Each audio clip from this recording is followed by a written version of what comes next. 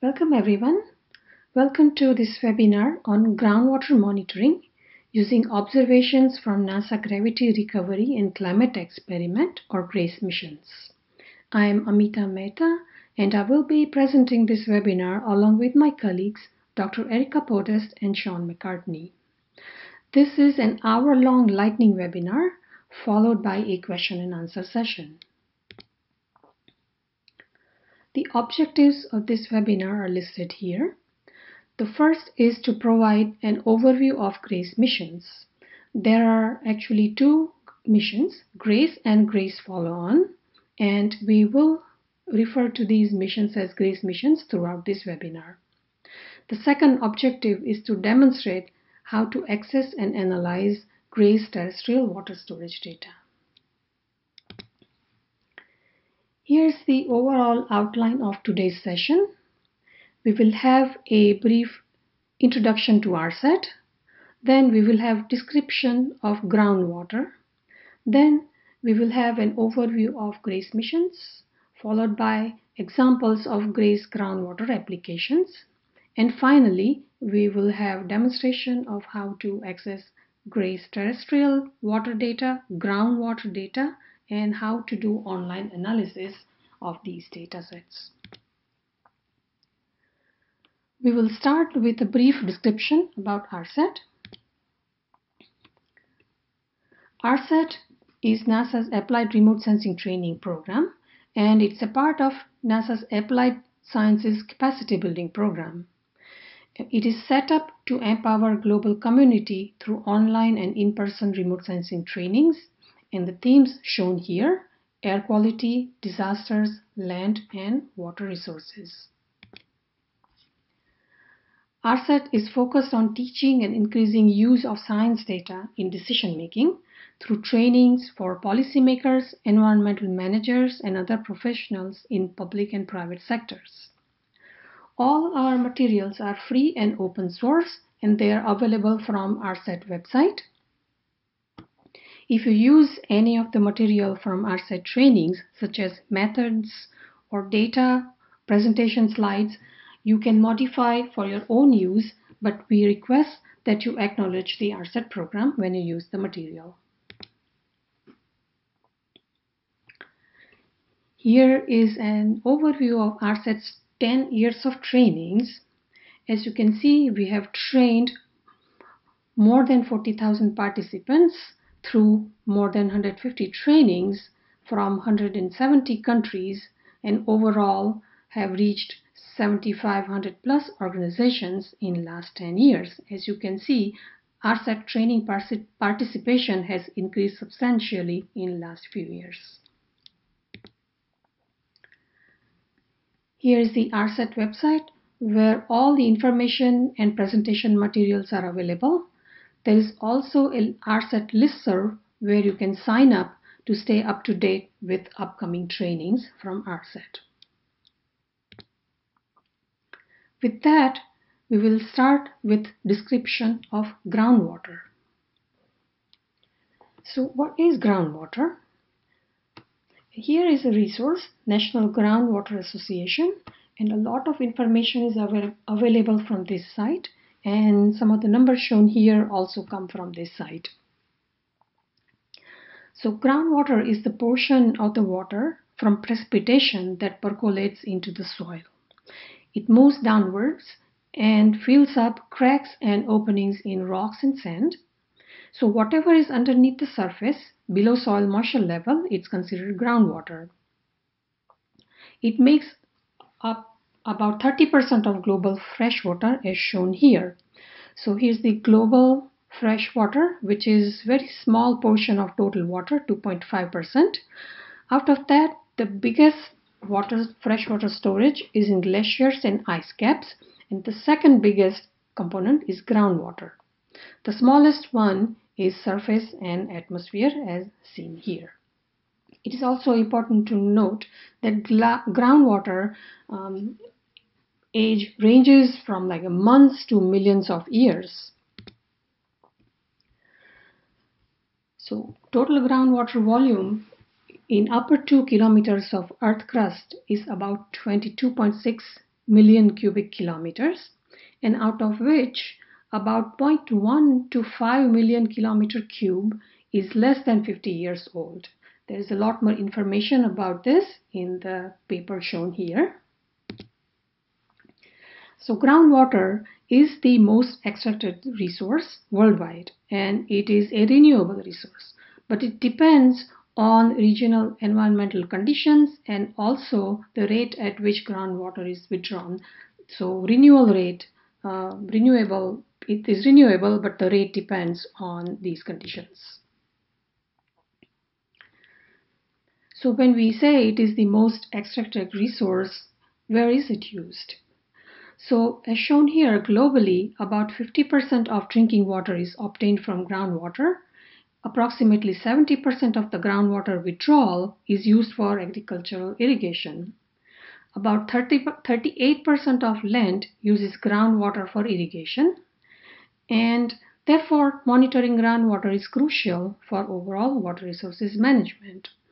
So the table shown here lists the largest estimated annual groundwater extraction countries. Here is the list of countries, population, estimated groundwater extraction. This is for 2010, and usages are shown here. What it shows is that in most countries, especially in Southeast Asia and Middle East, groundwater is used the most for irrigation, then for domestic use, and then for industries. So these are the countries with maximum use, but worldwide groundwater is used for many usages, and so it's crucial to monitor groundwater everywhere. Traditionally, groundwater is measured by water levels in water wells which are there for irrigation. They are used for estimating groundwater levels. As seen in the figure shown here from USGS portal, these dots are locations of irrigation water wells. However, globally such water wells are sparse and water level data are not easily available. Also, there are no direct measurements of groundwater based on remote sensing observations, unfortunately, not like precipitation or soil moisture, which can be observed directly from remote sensing, but not groundwater. However, measurements from GRACE missions have been used to estimate total water storage, that is, combined amount of water from atmosphere all the way to ground. And these data are available on monthly basis since 2002 at special resolution of about 150,000 kilometers square globally. The two satellites, they provide total water storage measurements, and they are then used to derive large-scale groundwater by using additional hydrological information, as we will see later. Next, we will have a brief review of the GRACE missions. These are the websites where a lot of information is available about both GRACE and GRACE follow-on missions. Both the missions are joint missions between NASA and German Aerospace Center DLR. And as shown in the figure, both GRACE and GRACE follow-on are twin satellite systems. So there are two identical satellites. They fly apart by 220 kilometers and they fly in formation around the Earth. GRACE satellites are in polar orbit and provide global coverage. GRACE was launched on 17th March 2002 and it ended on 12th October 2017. GRACE follow-on was launched on 22nd May 2018 and it is continuing currently and providing observations. There are three primary sensors on both these missions: microwave K-band ranging sensors, accelerometers, and global positioning system receivers, as shown in this figure. And this is how GRACE satellites work. When the satellites orbit around the Earth, distance between them is affected by gravity anomalies due to changing mass concentration on the Earth's surface. So as shown in the figure, These two satellites flying in formation 220 kilometers apart nominally, when the first satellite passes over mass concentration as shown here, it experiences gravitational pull, and because of that, the distance between the two satellites changes. When the second satellite passes over the same location, it also is pulled. And in this fashion, distance between the satellites keeps changing as they go around the Earth and as mass concentration on the Earth's surface changes. So the microwave ranging system is the one that actually measures these variations in the distance between the satellites with very high precisions. The GPS receivers determine the exact position of the satellites over the Earth, and the accelerometers measure non-gravitational accelerations such as those due to atmospheric drag. So here schematically it is shown how mass concentration change can change distance between the satellites.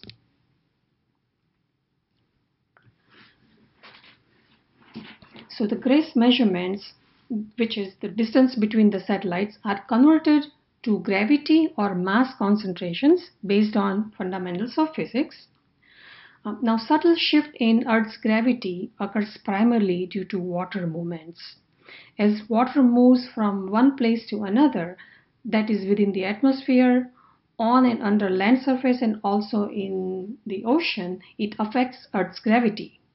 GRACE missions measure these changes in gravity, and then they are interpreted as changes in terrestrial water storage, or TWS. So here's some more information about GRACE terrestrial water storage data.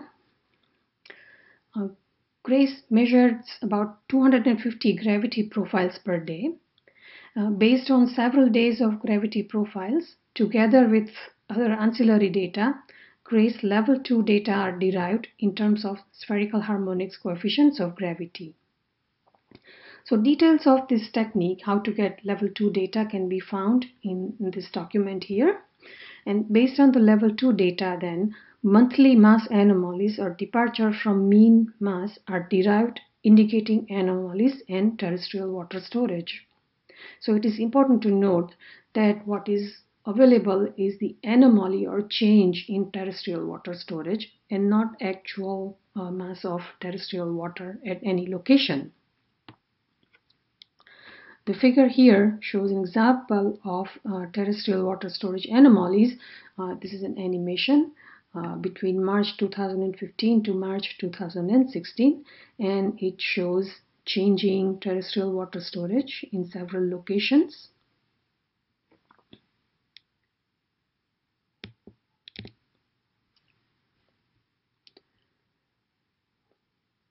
So, GRACE terrestrial water storage is measured in centimeters of equivalent water thickness. GRACE level 2 data are available at a spatial resolution of 300 to 400 kilometer grids, or roughly 150,000 kilometer square area grids.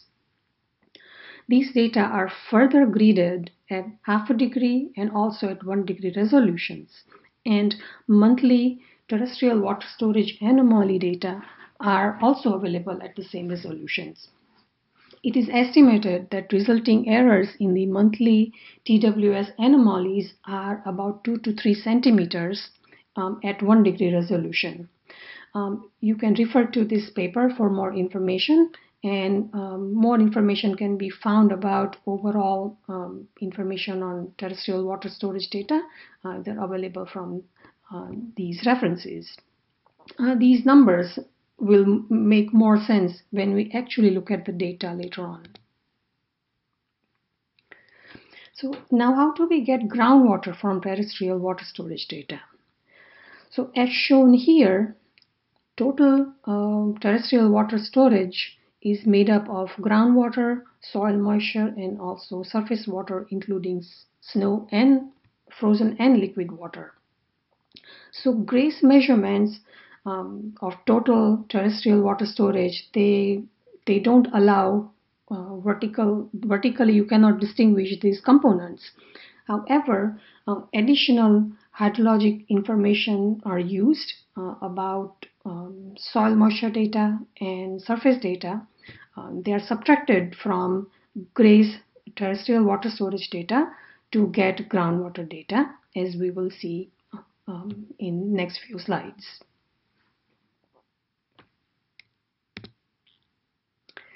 So the set of equations here show terrestrial water storage anomalies. They can be used to get groundwater. According to hydrologic balance equation, at a given location, precipitation, which is the source, minus evapotranspiration and surface water or stream discharge, they result in change in terrestrial water storage as shown here. And this terrestrial water storage can be in terms of a sum of groundwater, also soil moisture, snow water equivalent, and surface water.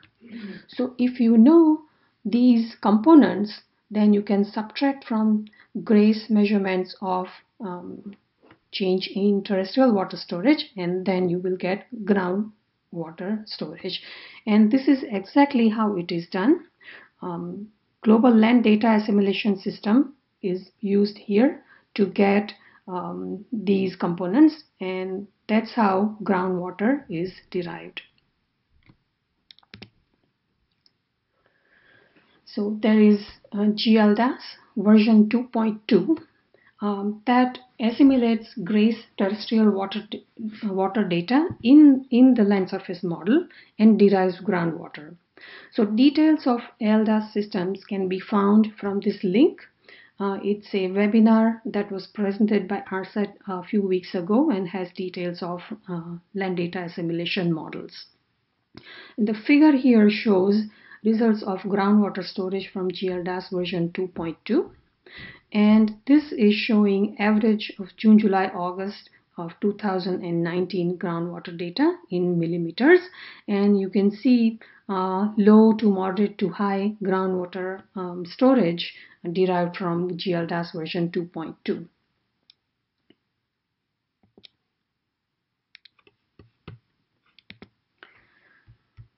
So these GLDAS groundwater data, they have been validated with 4,000 well measurements.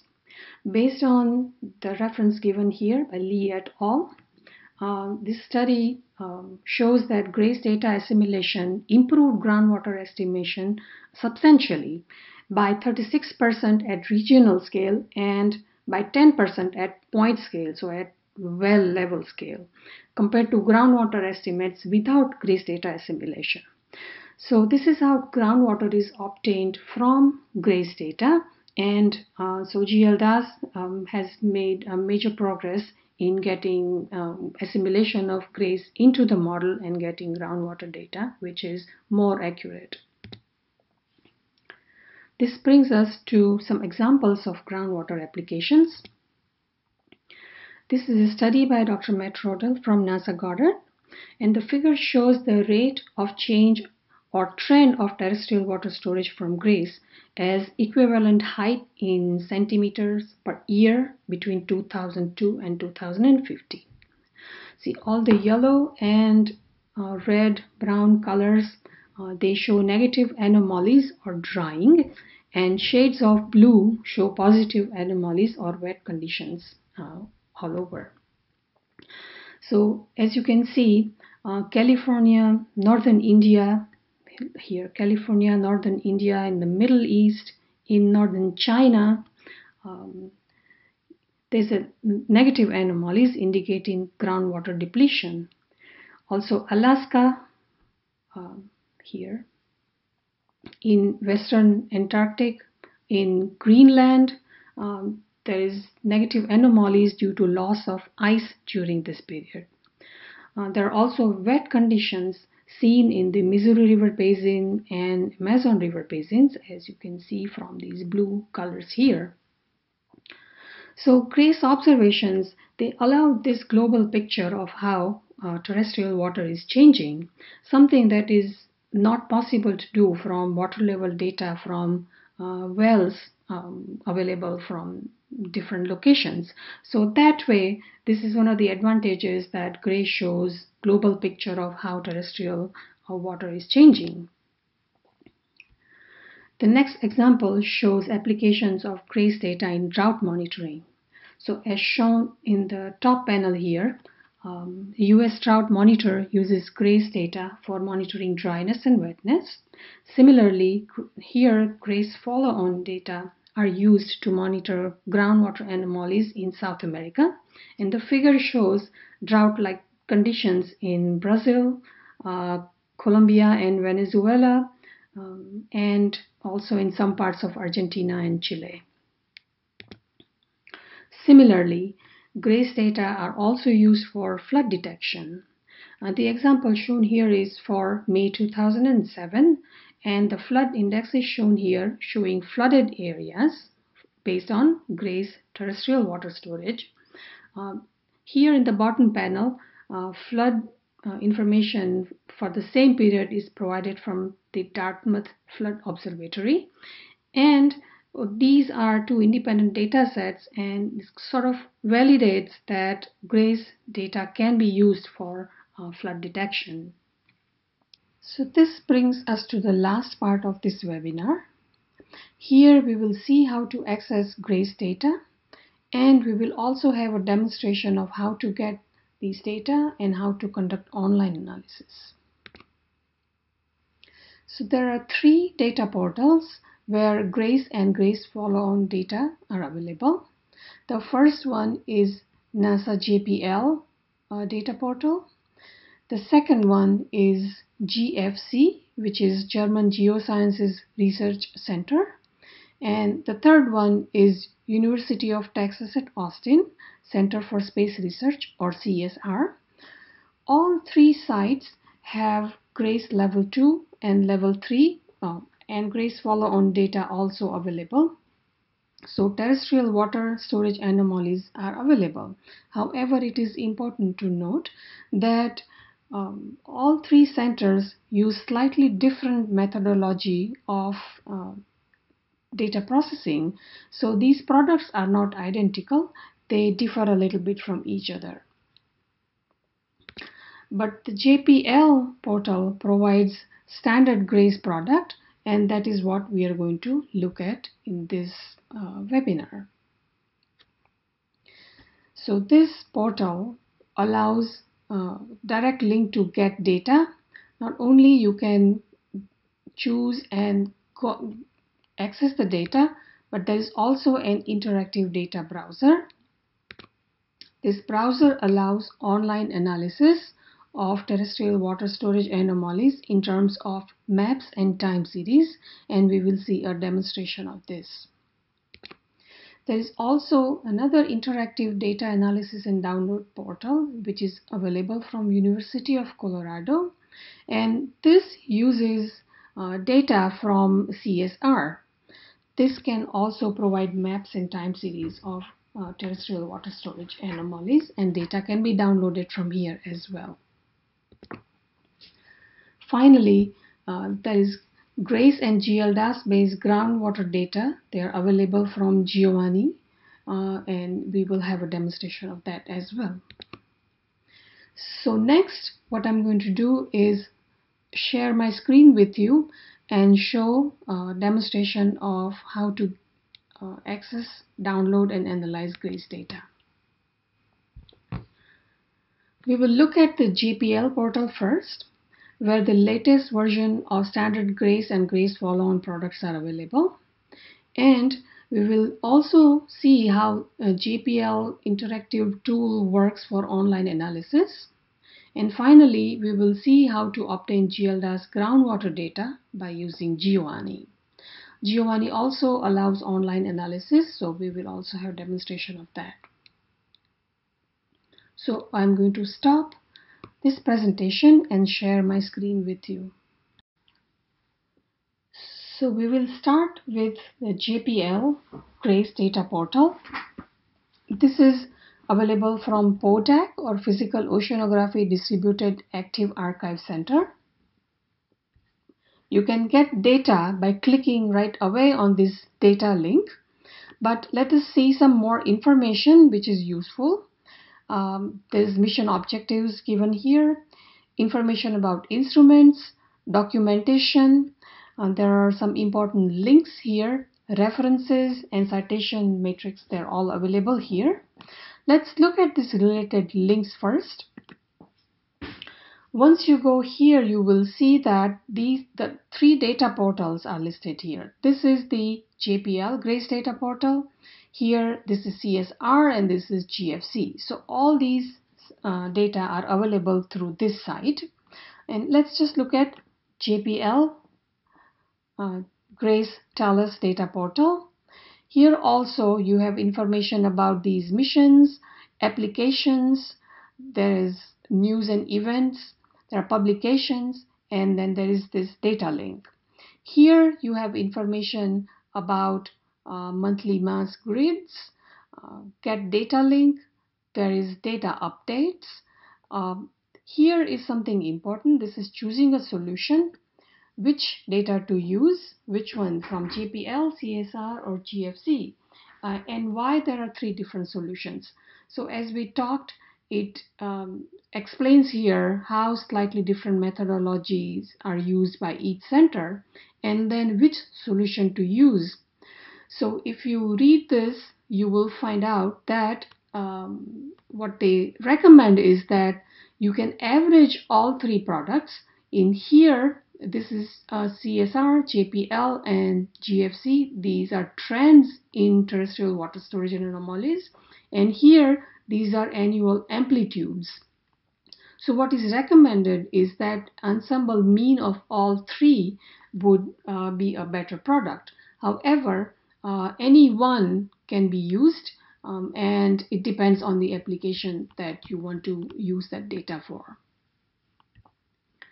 So going back to this link again, there is GRACE and GRACE follow on data months per day. This is also important because for monthly data, about satellite to satellite tracking is done for about 30 days. But sometimes there are some days are missing because of some instrument issues or calibration issues. So in that case, every month doesn't have 30 days. And so that information is available, and that is important if you want to compare different years or different months. You want to know how many days went into making that terrestrial water storage data. So this is all very useful information, and it's all available just with a click here. Then we can go to get data. Here you have access to monthly mass grids. The interactive portal or browser is available through here. GRACE monthly mass grids over land. This is what we're looking for. And there are other ocean related data sets also available. These data, GRACE monthly mass grids over land, they are available at 1 degree global grids. And let us look at that, how to find and download these data. Again, the processing information is provided here, and data availability is through this link here, gridded data. This brings us back to the JPL GRACE data portal. Click on data. You will see a number of products. Processing levels are level 4, level 2, level 1. We're looking for TALUS, GRACE, JPL, GRACE TALUS level 3 data. There are CSR and GFC data here too. So this is JPL TALUS GRACE level 3 monthly land water equivalent thickness surface mass anomaly. This is algorithm release 6 version 3. And the data are available in NetCDF, ASCII, and GeoTIFF formats. So here you see that data are available from 2002 April to 2017 October. So this is the GRACE mission, NetCDF 1 degree monthly file. You can click on this. It takes you to some more information. Documentation, citation, file listing, and metadata information is given here as well. To get the data, you click on Data Access link. There is PODAC Drive where data can be directly downloaded to your computer. They are also available as OpenDAP and through web services, which also can be used. But for demonstration, let's just look at this PODAC Drive. It takes you to the data directory, and you can see that in here netcdf data files, there are TIFF files also, and there are ASCII files also. The file name describes that it is geospatial gridded file level 3. These are start and end days for this month, and they are in Julian days. The data are from GRACE, they're from JPL, and these two fields, they describe how the data were processed. So these codes like BA01, and this is the algorithm release. The description of that is available from CSR website. This is of course land, and this is version 3, and this is just the format. You can get any of these files. MD5 files, they are message digest files, and they are more or less for checking whether data files are okay and they're not corrupt, they're complete.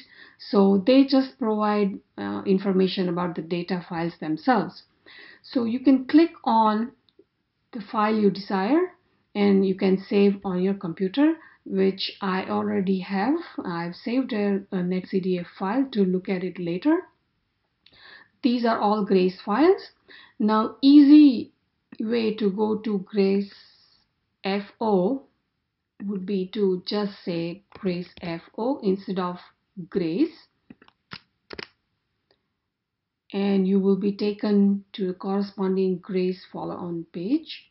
Here you have level 3 terrestrial water storage data available from GRACE follow-on.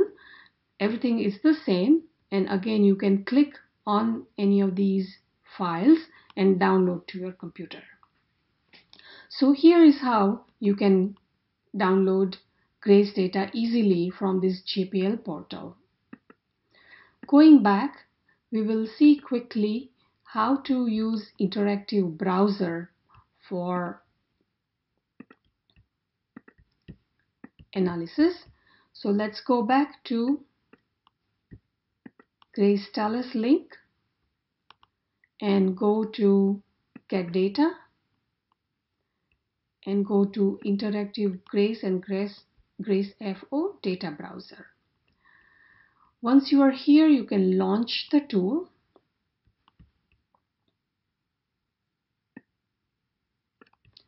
And you will see the global map here.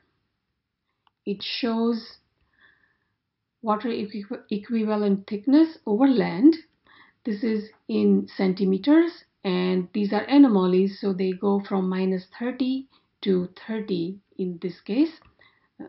You can make it smaller. You can navigate to the year you want, and month you want, and you can see that how the map is changing, and that is showing how terrestrial water storage anomalies are changing.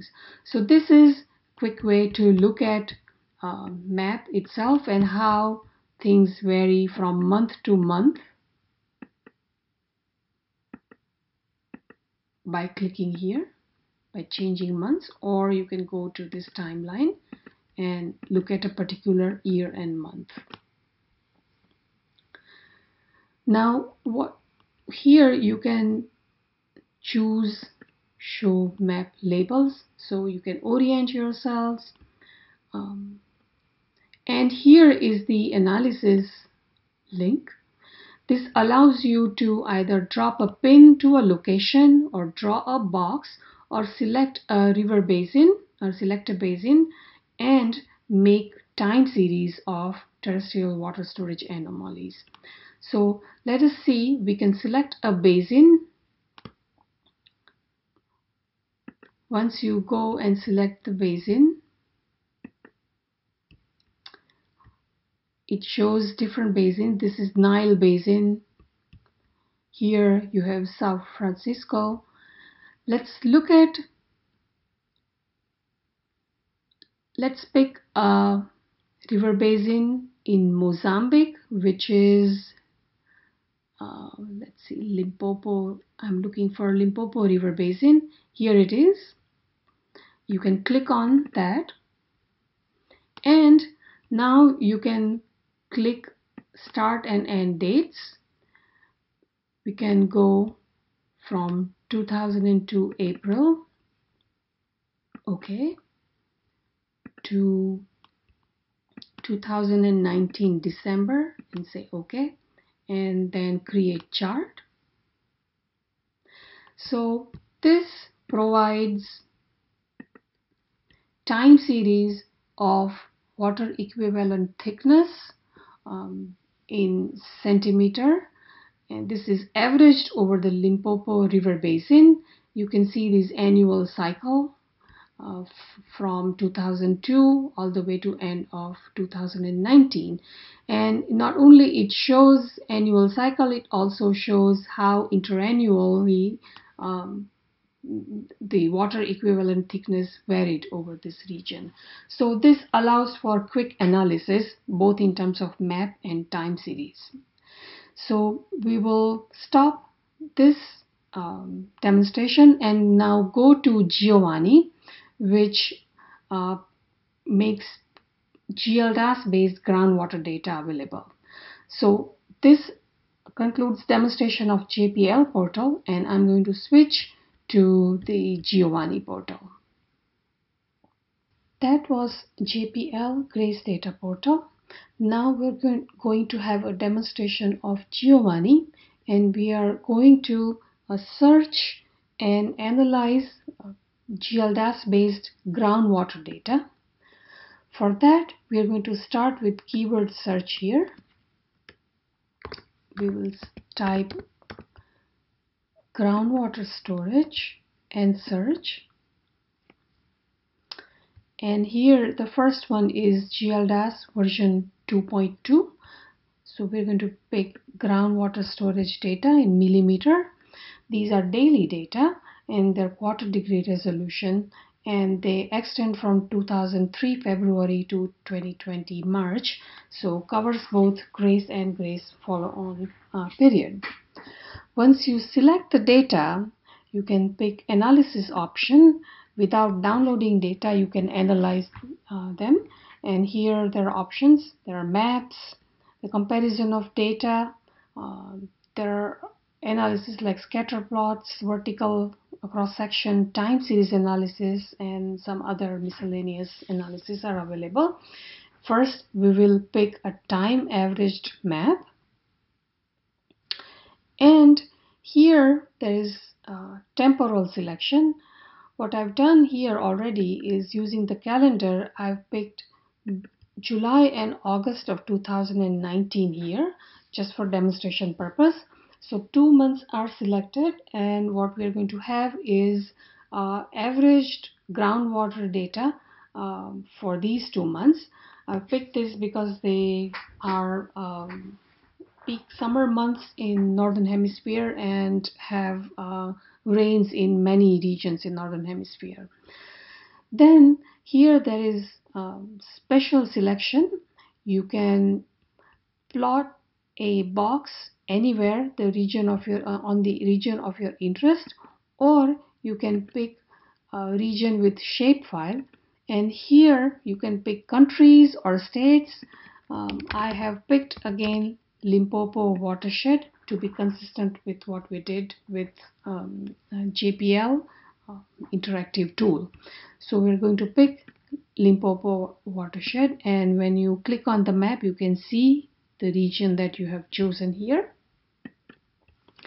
So once you set all these options, you can do plot data, and once the workflow launches, it will tell you exactly how it is progressing, and then you will get results. So in this case, time averaged map. that I already have produced the map, and I will share that with you in a moment. But the other analysis I've done in addition to this map is I've picked area averaged time series, and I have picked entire period 2003 February to end of 2020 March. So with that also I have plotted time series, and so here are the results. Here is the time averaged map over Limpopo Basin, and you can see groundwater. It ranges from about 200 all the way to 1200 millimeters in this basin, and you can see the special variation within.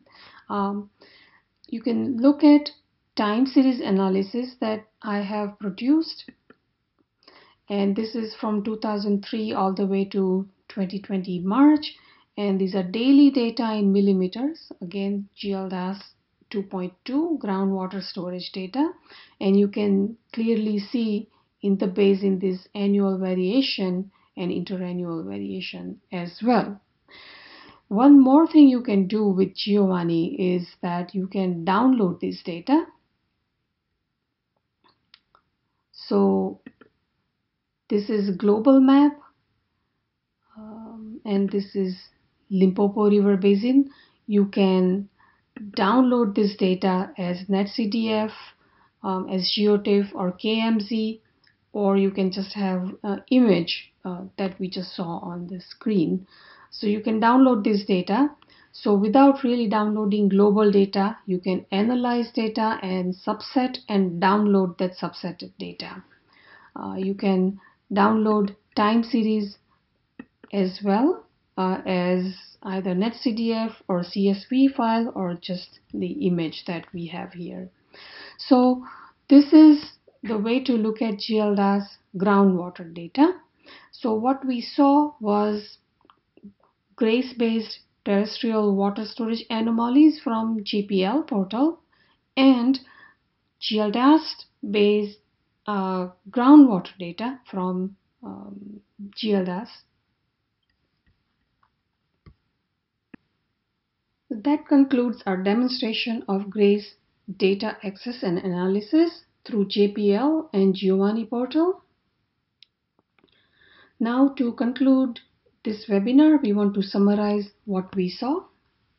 So there are several advantages of GRACE and GRACE follow-on measurements. They both provide unique measurements of variations in mass or gravity changes over the Earth's surface, and they produce monthly maps of the gravity field.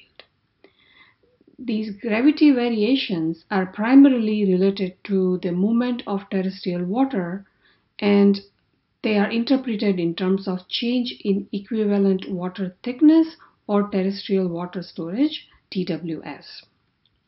So using GRACE TWS along with model-based hydrologic components, groundwater can be obtained. As we saw from GLDAS, we saw how groundwater was estimated. So GRACE-based TWS and groundwater data are available globally, and they have been useful in monitoring flood and drought conditions and also large-scale groundwater depletion. But there are also some limitations of these data that we should be aware of. Both GRACE and GRACE FO have low spatial resolution, about 380 by 380 kilometers square or 150,000 kilometers square. So this is a big footprint, and that cannot resolve smaller watersheds. So that is one of the limitations. The TWS or water equivalent depths are measured in centimeters, as we saw. They are much smaller compared to the Earth's radius itself, which is about 6,378 kilometers. It is because of the GRACE instrument's precision that it is possible to measure such small water depths with even compared to this large radius of the Earth. But there can be errors, As the earlier studies showed, it is about 2 to 3 centimeters in 1 degree resolution TWS. But regionally it can vary, and so one has to be careful in using GRACE data for smaller watersheds, and also keep in mind about the the errors. So we saw that anomalies, they can range from about minus 30 to 30 centimeters, and so errors can be 2 to 3 centimeters in that. Also, when changes in gravity are caused by mass redistribution in the solid earth, such as in case of earthquake or due to effects of glacial processes on the mantle, it is necessary to first remove these effects from the gravity measurements and then interpret the data as TWS, or water equivalent thickness. So that processing also has to be done. But in spite of all these limitations, GRACE data have been useful, and as that they're really useful in monitoring terrestrial water or groundwater on large scale. And there are two animations that we want to share here, which shows groundwater changes over India first and then over Brazil. So the animation starts in November 2002. The anomalies are minus 12 to 12 here. You can see these are the negative anomalies showing groundwater changes, drying or depletion of groundwater. And you see special variation, but as you go from 2007 onwards, in northwestern part of India, there is very large negative anomalies suggesting groundwater depletion. This is close to Indus River Basin, so it has impact on a lot of societal impacts. So this allows monitoring groundwater changes in large scale. Similarly, this animation shows tracking groundwater over Brazil. There are also reservoirs and population. They're shown here. You can see population changing and also groundwater changing starting from 2002. These are April to June water storage anomalies.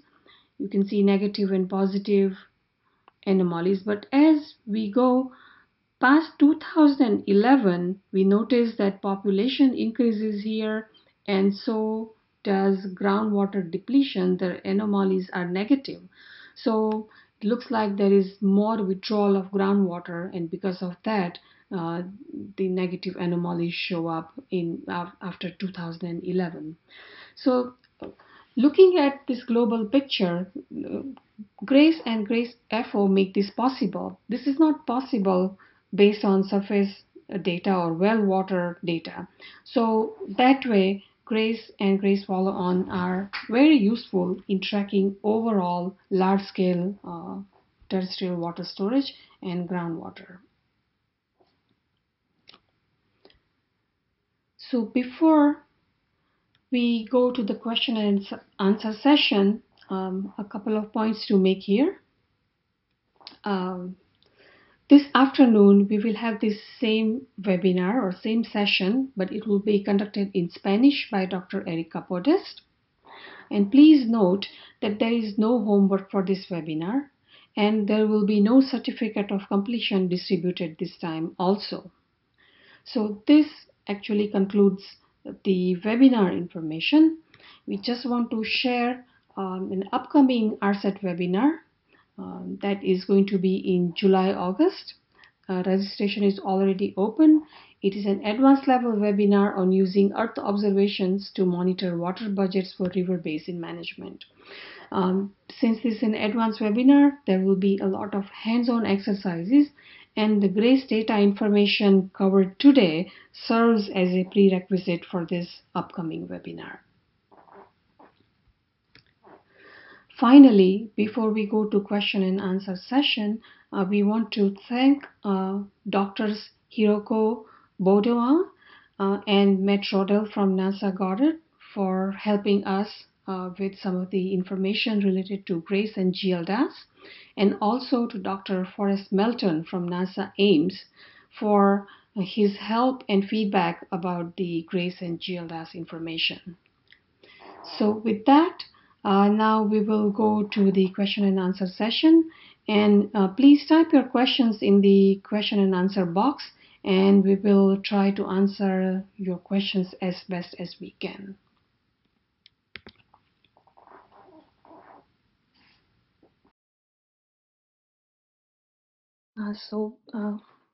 Let's go to the question answer session. Question 1 is do GRACE and GRACE follow-on provide only TWS anomaly data and not TWS data? That is correct. You only see it as anomalies. And the second question is related to it. So why is base mean taken from 2004 to 2009 data for computing TWS anomalies? So actually what is measured is the gravity field, as we saw. So it's like mass concentration. And so mean gravitational field between 2004 and 2009 is taken. Partly because GRACE was launched in 2002. So after about several years, that middle 5-year period was chosen, 6-year period was chosen to get the mean gravity. And then so gravitational changes um, were based on that mean, and then that was interpreted as real water storage. So change in gravity with respect to that reference period reflected change in TWS, and so that's what you see. Can GRACE be used for oil exploration? I mean, this is a good question. I think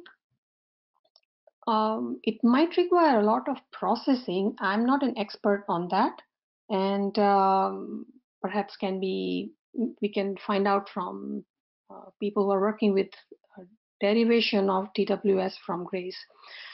As we saw, if there is any shift in mass within a solid Earth or any other way, then be taken care of before getting to TWS. So oil, which is part of that, I think it's also withdrawn. So I'm not sure how that is accounted for, but that's a good question.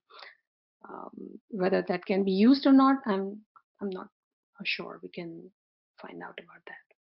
What are the estimated annual groundwater extraction data? So old. Yeah, that's because it was available from that site. I used that. Although the pattern hasn't changed, the groundwater, these are the same countries which are there extracting most groundwater.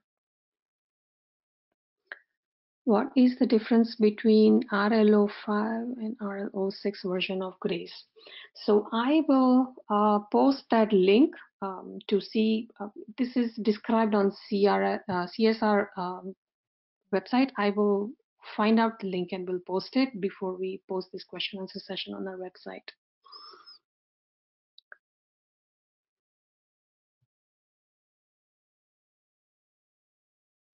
Is it possible to convert GRACE point data of 1 degree spatial data into quarter degree spatial resolution using inverse distance weighing interpolation?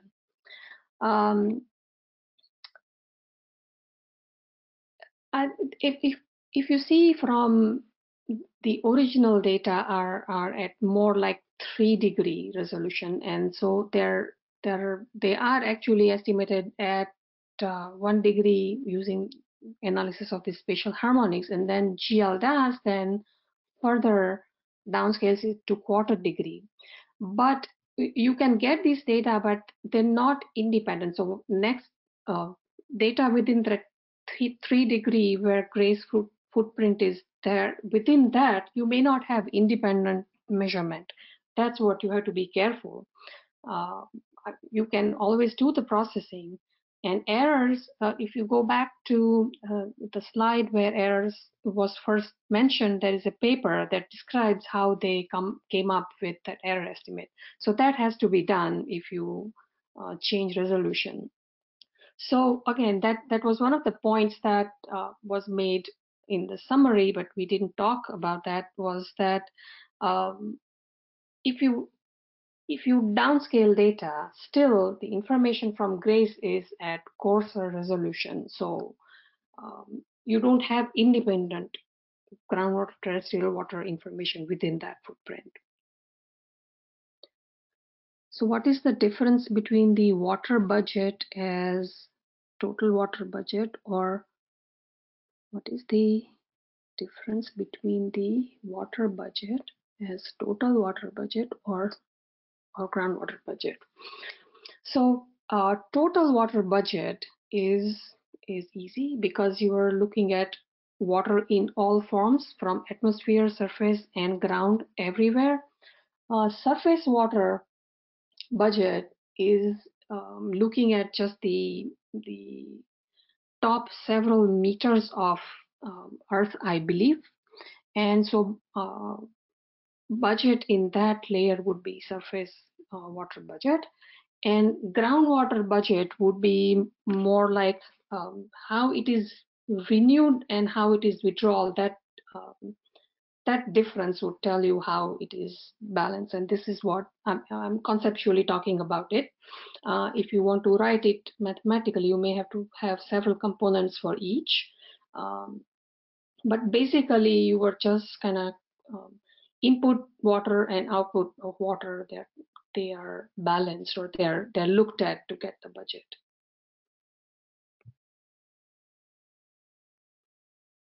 So Sean and Erica, if you want to add anything, please go ahead and add to any of these questions. Is there any reference for the anomaly of terrestrial water storage change? Yeah, so that is 2004 to 2009, but I don't believe that terrestrial water storage data are used. It's the gravity anomalies which are used, and then they are interpreted as terrestrial water.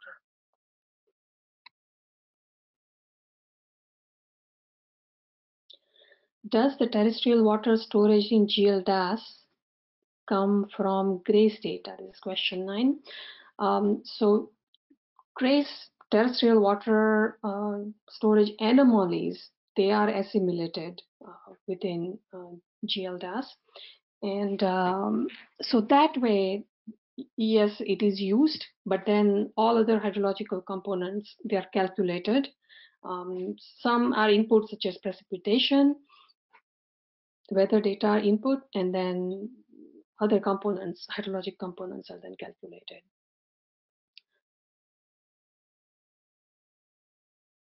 So GRACE TWS anomalies, in that case, it acts as a constraint over total water storage in GLDAS. What is the special resolution of GLDAS version 2.2? It is quarter degree.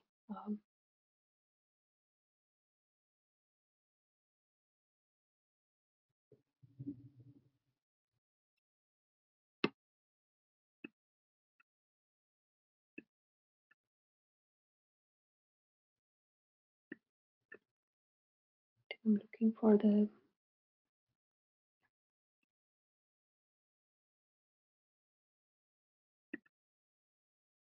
question.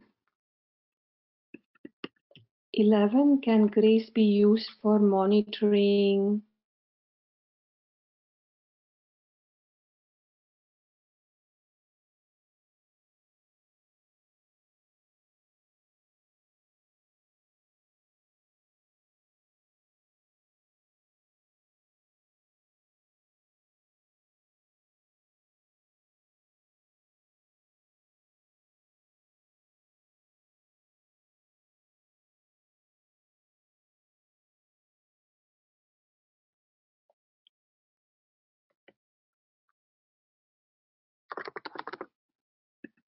Yeah, so there are studies like that. Question 12. What is the baseline to calculate the groundwater anomaly? Actually, it is the same years have been used. Um, and I would like to actually share with you an email address of name and email address of a, a colleague who can her name is Hiroko uh, Bodoa. I'm going to type her name here.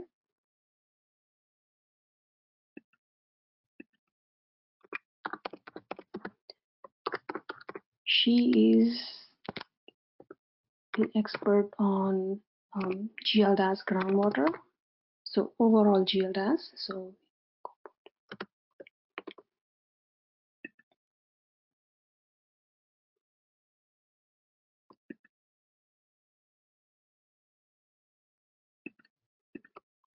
I'm going to find her email address and post it so that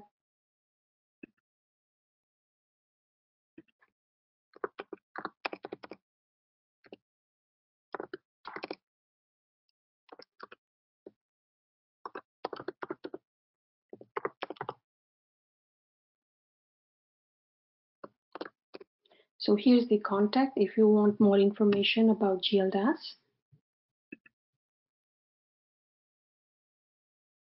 In the chat box, you will see the name and address of the person.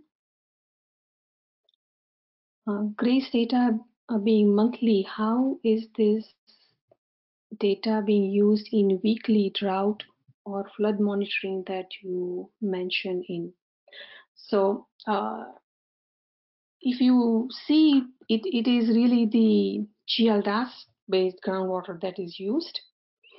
So GRACE data are used at monthly level to assimilate, but then you have almost daily, in some cases even like hourly data, all hydrologic components from GLDAS. And so they are used for drought monitoring.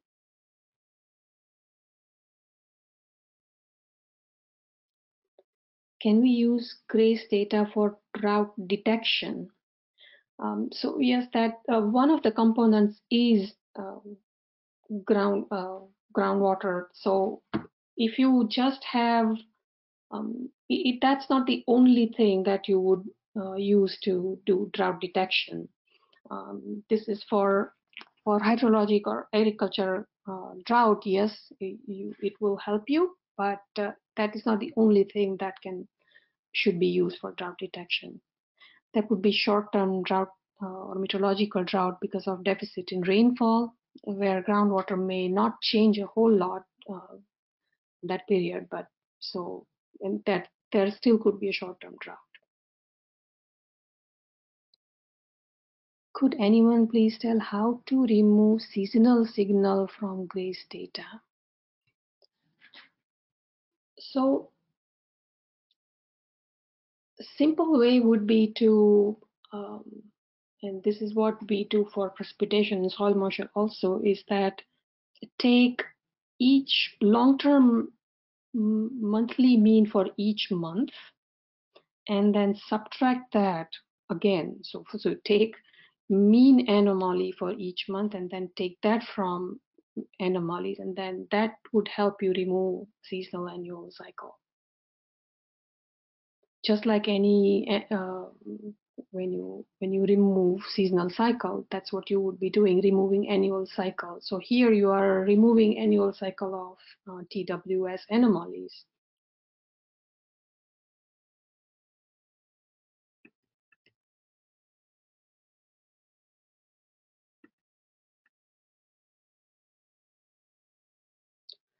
Is there any accuracy issue using different data access sources like JPL, CSR? So the link was provided. Each one is derived slightly differently. They're all validated. The publications also you can find, but the recommendation you find from the GRACE website is that ensemble mean is perhaps the most accurate.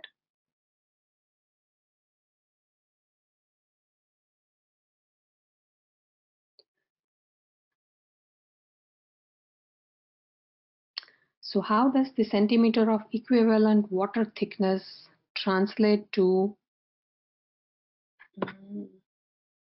depth, depth to groundwater? So if you look at a unit area of land and you look at the column of water in that, that is what it's shown, it's in centimeter. And if you subtract um, from that total water, if you subtract depths of soil moisture and surface water, then what is remaining is groundwater thickness. So if one of the slides shows this vertical disaggregation of water towards terrestrial water, so it's basically you're subtracting depths of how much soil moisture there is, how much surface water there is, and then you get groundwater thickness. I hope that is the question, if I understand correctly.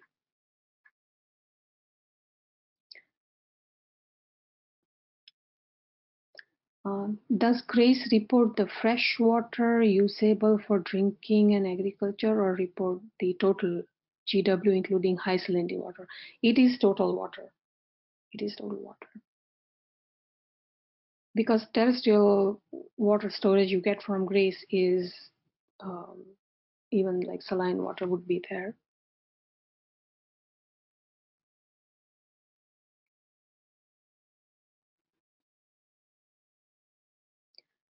Question 19. How to choose GRACE TWSA product for basin water balance? JPL is standard. Does it mean it is the best choice? Again, about the product choice, we went over it. Um, perhaps you can try each product and see how it works in your water basin. So the first part of your question is how to choose um, TWSA product for basin water balance. First of all, the size has to be kept in mind. This is a coarse resolution footprint. So if it's a small watershed or basin, you probably don't have, you just may have one or 2 points, and that's all there is. It just gives you total water storage in that. Which data to use? It's again, if you have stream flow or discharge data, you have other data like precipitation, evapotranspiration, then you can do analysis and error analysis. Uh, I'm not sure how would you choose uh, which product to use. I would just take ensemble mean. That's basically recommended.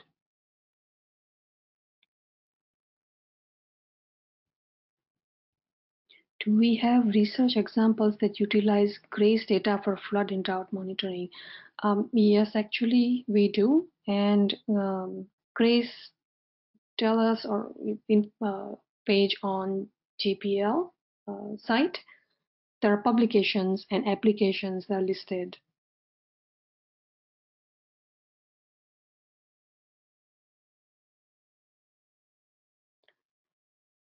So question 21 is how can GRACE and GRACE follow-on be adapted for watershed studies? Also, could groundwater have any link with flooding and erosion? So second part of your question, can groundwater have any link with flooding? That is, yes, we see studies that shows that GRACE terrestrial water storage anomalies, they do show correspondence with flooding. But erosion, I'm not sure. Um, I am not aware of any studies. I have not looked at any.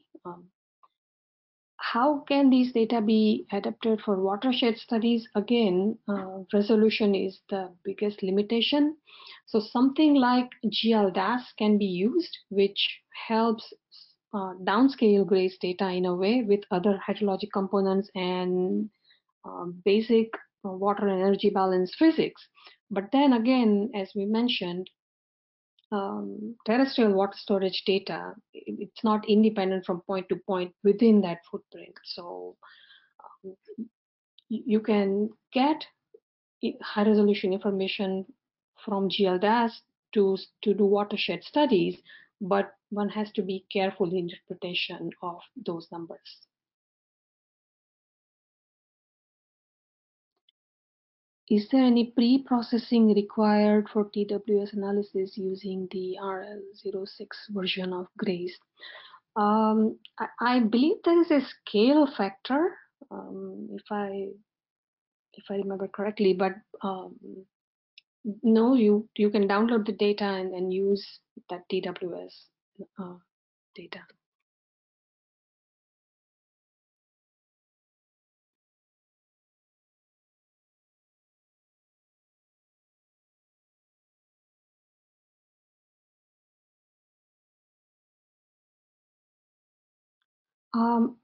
I am not. I will have to look into this graceplotter.com website.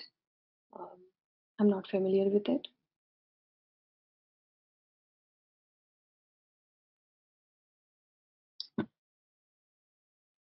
Question 24 says, what is the difference between levels of data? If you look at the fundamentals of remote sensing on ARSET website, you will find out details of how levels are defined. Basically, raw data from satellites are level 0, then level 1 are actually converted to geophysical parameters. Level 2 is geophysical parameters with geolocation, and level 3 are uniformly gridded data, and level 4 are satellite data in which some modeling also has been used. So these are different levels, but we recommend that you look at the fundamentals of remote sensing webinar on ARSET website that has this information in detail.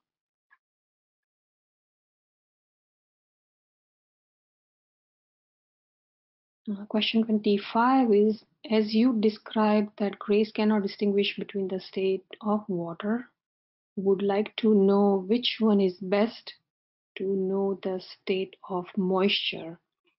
So again, there are independent measurements from satellites such as GPM, which will tell you whether snow is there, and then MODIS and WIRS, they provide snow information. So there are remote sensing observations which can tell you what's liquid water, what's frozen water. But in this case, I think GLDAS kind of models are used in which forcing is used from observations, and physics is used to do water energy balance, and so water state then is defined according to the model physics in some cases. So I would say that if you look at other measurements, observations, either from remote sensing or from information from model, that might help.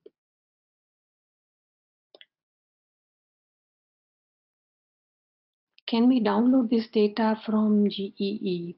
I have not checked, but I will check and get back to you. I will post the answer here.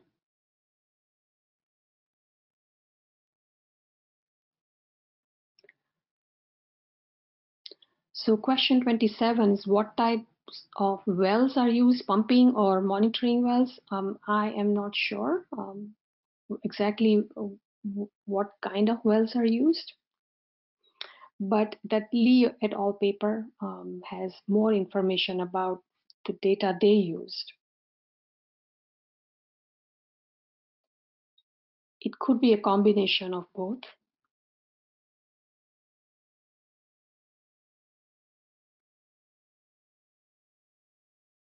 What time period of observations are the TWS anomalies defined with respect to? That is 2004 to 2009 with respect to that.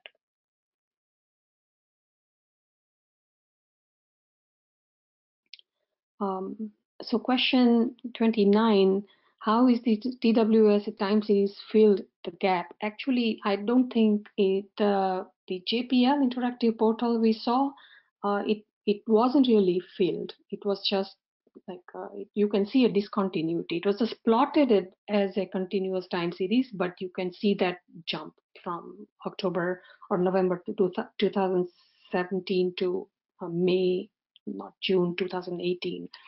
So in there, I don't think it was filled. If you look at GLDAS data, of course, it's continuous.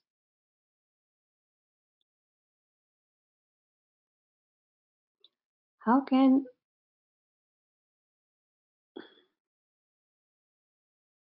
question 30 is how can uncertainty in GRACE estimates be calculated?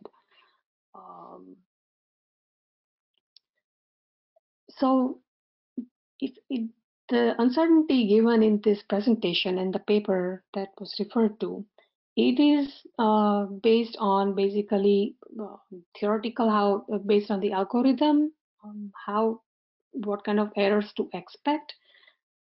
Actual error in GRACE data can only be found if you have all other water budget components, and also like stream flow or discharge data that you can balance all of them. And then if you know uncertainties in all other components, only then you can actually estimate in real life of GRACE uncertainty. But what is shown here and what's found in the paper is that um, how would processing data, what does that add to uncertainty? That's what is shown here.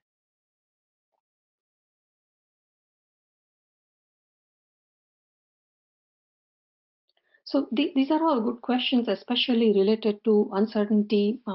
And as you will, if you read that paper, it also tells you that what resolution you derive your data at. Uncertainty would depend on that also. So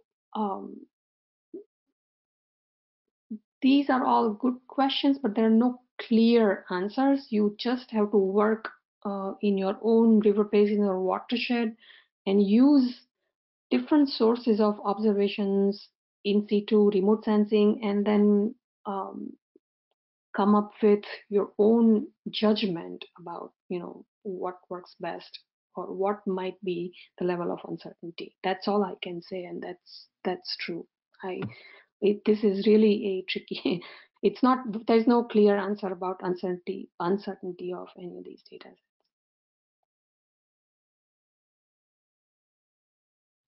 Can we map aquifers on the basis of density? Not sure what you mean by density, but TWS anomalies would help in mapping aquifers, change in aquifer levels. But I'm not sure what you mean by density. Can we use these data for groundwater analysis of small countries like Nepal, Bhutan, etc.? I would say using GLDAS is a better choice in that case when there's a small country, so that in addition to that broad GRACE footprint, you also have water and energy balance physics helping in looking at groundwater, terrestrial water. And so I guess if it's a smaller country or small river basin, then something like GLDAS is a better choice.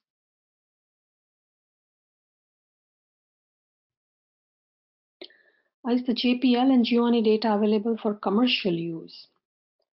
I think any NASA data you can use, but we can find this information. Who you have to talk to? I mean, there are companies which have been using NASA remote sensing data, so we can find that out. You may have to get permission or contact somebody to make a contract. I'm not sure. Can GRACE satellites track human earthwork or natural earth moving events? So any change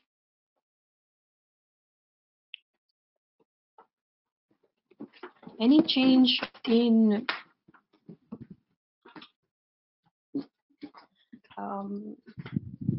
gravity anomaly would be noted. How it can be interpreted, that is not very clear to me. And we can point you to some GRACE experts who may have a better answer for that.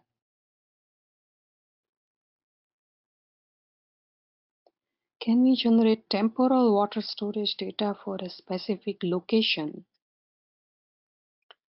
So if you go to that interactive tool from JPL that we saw, you can drag a pin and put a point there, and it will tell you temporal water storage difference at that location. You can make time series.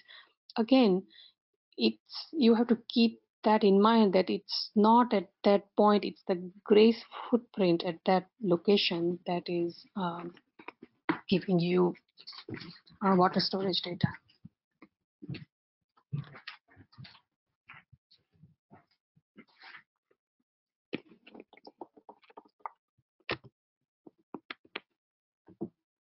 In time average map, you just showed the unit is millimeter. How to interpret it? So it is really the depth of water over that grid.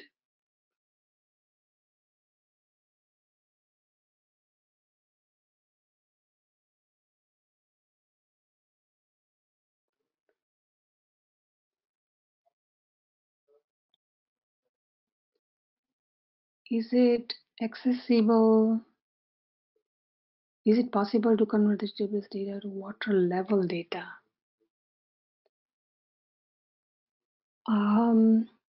No, I don't think it is not straightforward. You may have to use other ancillary data to do it, other additional data.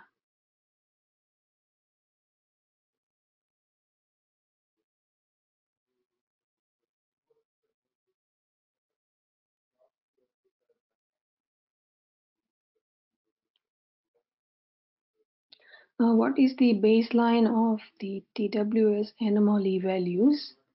Again, that's 2004 to 2009. That's the baseline. Does it refer to the groundwater level of the pixel at a certain time point, or does it refer to a certain absolute value? Um, Actually, it refers to change in water storage at that pixel, um, and it is gathered over several days. So, like over months, at that pixel, this much change occurred in total water storage. That is what the observation measurement is showing. It is not absolute value, no. It is the change in water at that pixel during that month.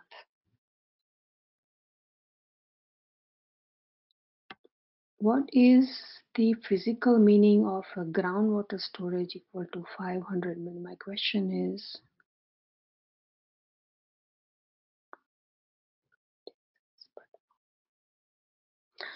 millimeter of groundwater actually is useful. That um, if you consider water density and take unit area, you can have it as a column of water over that unit area. So that, just like when we say millimeter of rainfall or inches of rainfall, similarly, this is millimeter of groundwater. So that is when from geodas, when you see millimeters, it is absolute value. When you see anomalies from GRACE, they are not absolute values, they are actually anomalies. They are change with respect to that mean gravity field between 2004 and 2009.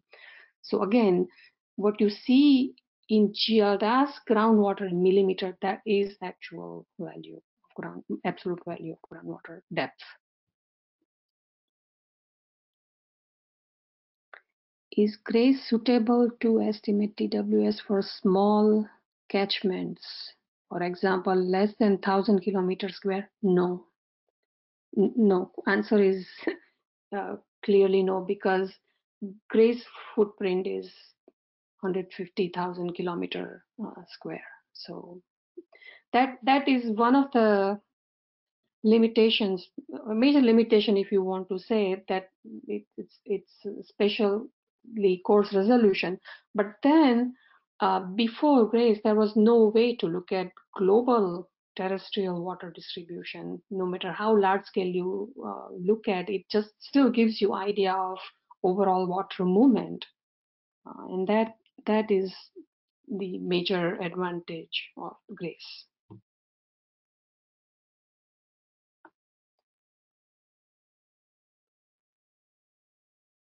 So I think for small catchments, I think still monitoring wells probably are used. I think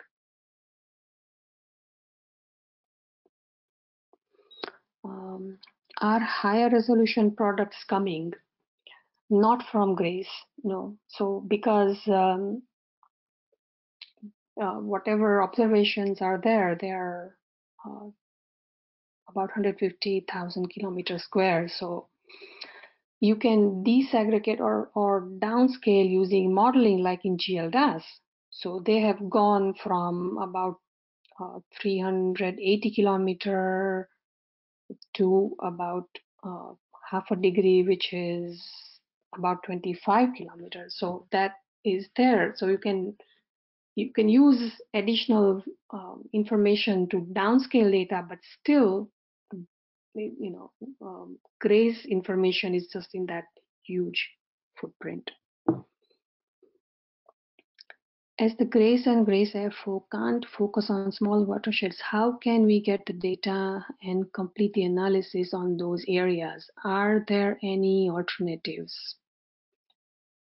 Uh, I believe, and I'm not expert in hydrology, but what I understand is that for small watersheds, you can look at, I think if you look at precipitation, evapotranspiration, and surface water, then you can come up with total um, water change. So that uh, TWS as resulting from P minus E minus Q can be obtained from that. But other than that, I don't think there is groundwater data from GRACE useful for small watersheds.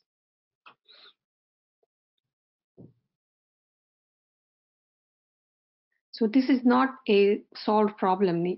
That's what I'm trying to say. And um, this question comes up again and again for small watersheds, what to do. But these are some of the limitations when you work with remote sensing data. Can we validate the missing data between GRACE and GRACE for using groundwater data of a specific location? If you have groundwater data at specific location, perhaps you can, yes, which has overlap with GRACE and GRACE follow on. So then you can use that relationship to somehow derive or fill that gap. But again, I'm not sure how accurate or what kind of uncertainties to expect in that. From which land surface models should we provide soil moisture, surface water, and snow water equivalent? NOAA, CLM, or Mosaic? Um, so this is also a question similar to which product to use. Ensemble mean is used in many cases. Um, we have earlier we have used NOAA model, but GRACE GLDAS 2.2 it is based on CLM also. So I think best way to do is to use ensemble mean. That's what is recommended. Something like land information system or list that also does ensemble, uses all different models to come up with water budget.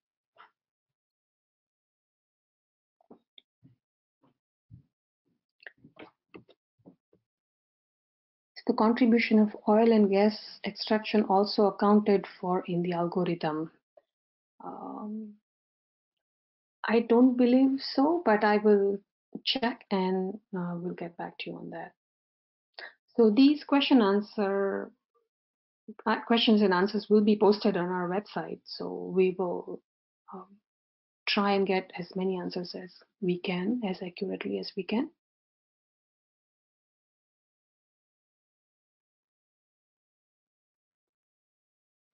Uh, how how come the last two animation look like they have much smaller grids?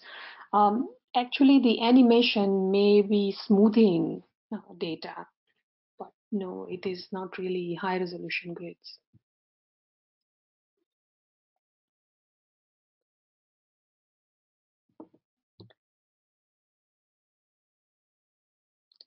So groundwater storage from GLDAS is not anomaly. It is actually groundwater. What is used is change in terrestrial water storage or what terrestrial water storage anomalies from GRACE as constraint, but then the model itself gives you all the water budget components, including groundwater.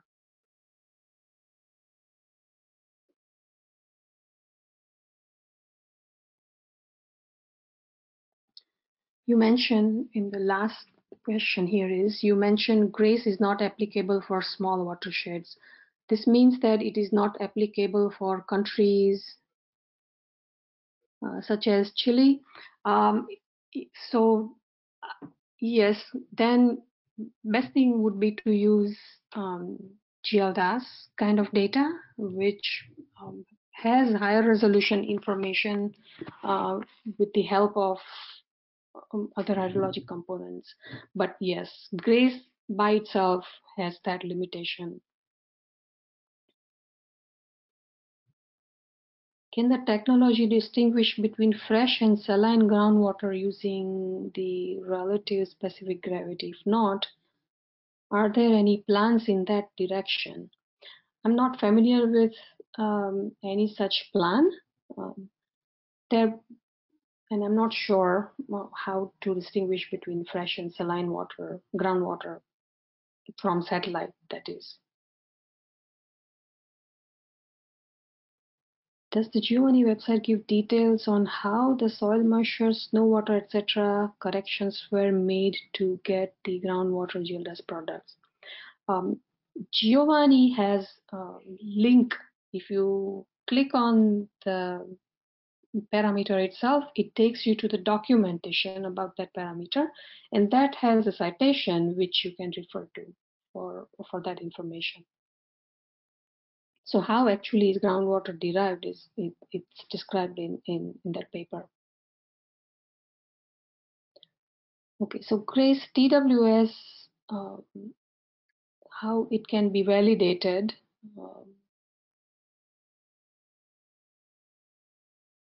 So that is a good question. I'm not sure whether there is a direct validation of TWS.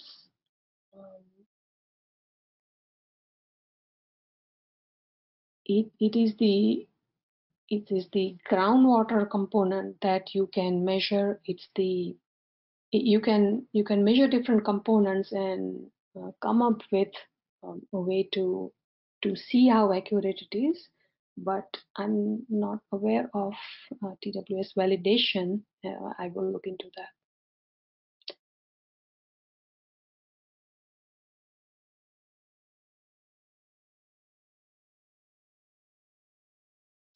Are these processing algorithms available? Hmm. And we can check with JPL. If you go to JPL, there is a contact information through that website. And we will also try and find out whether algorithms are available to use.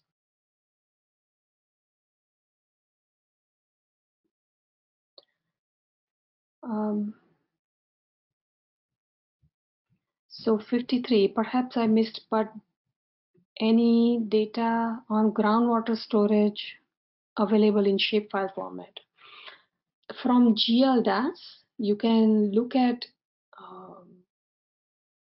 groundwater storage within a shapefile as we saw for Limpopo River Basin, but not from GRACE.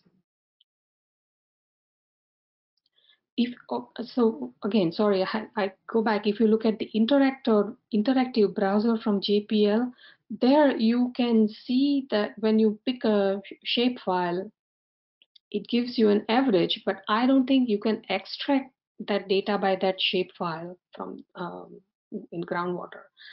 If it is a big basin, perhaps you can do it in GIS. This is the terrestrial water storage anomalies I'm talking about. Groundwater from GLDAS, yes, you can. You have in GeoOne, you have different shape files, or you can download the data and then in GIS you can extract it by your own shape file also.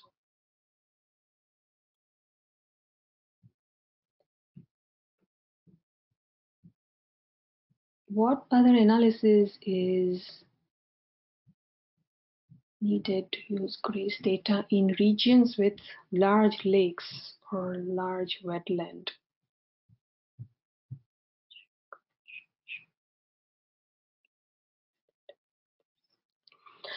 I believe that if you look at terrestrial water storage, it should include everything. So then you have to have information about lake levels or how much water there is in wetlands. Otherwise, you cannot desegregate that GRACE total water storage. So you have to have, as we saw, to desegregate, you have to have either ground, if you just want groundwater information, you have to have that surface and soil moisture information.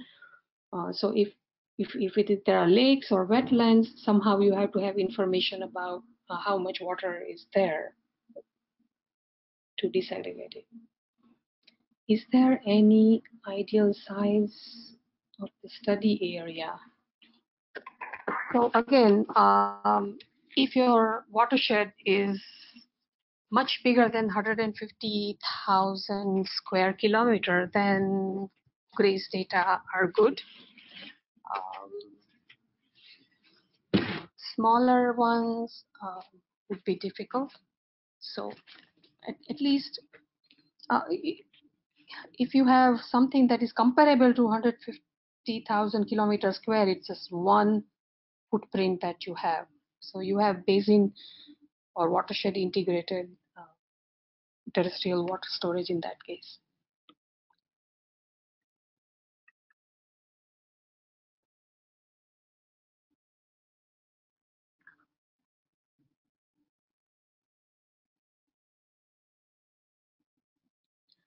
Um, yes, question 56. It is the same period that is used, I believe, in both. In GLDAS also.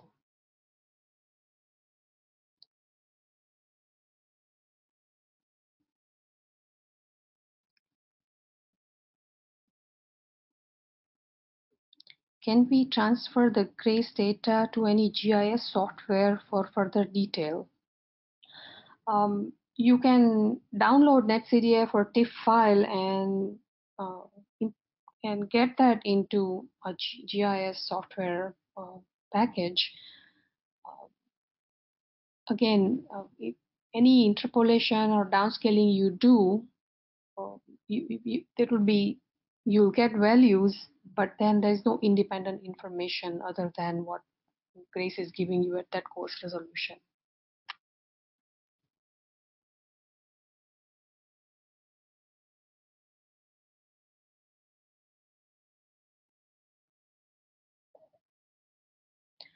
Which data should I use to get an annual summary of change in groundwater storage and what portal to use? So if you go to JPL portal, all three data sets are available from there. So I mean, the links are available from there. So CSR, GFC, and JPL, all data you can access through that portal. Links are available there. So ideally, you would download all 3 data sets and take mean of that, and then do that for the entire year to get a summary. So if you go to just that JPL portal, you can go to Get Data link and go to any other data link as well.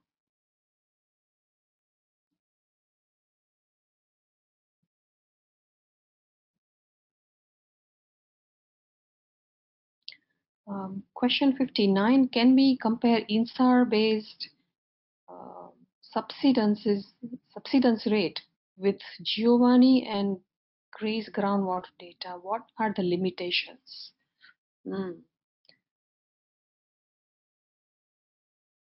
Mita, I can answer this one. Yeah. So I would think that these are very widely different comparisons. With INSAR, with respect to groundwater, you're looking at very localized areas, and you're looking at changes on the order of centimeters. And with GRACE, these are huge areas. So I'm not sure if your comparison would be apples to apples, actually.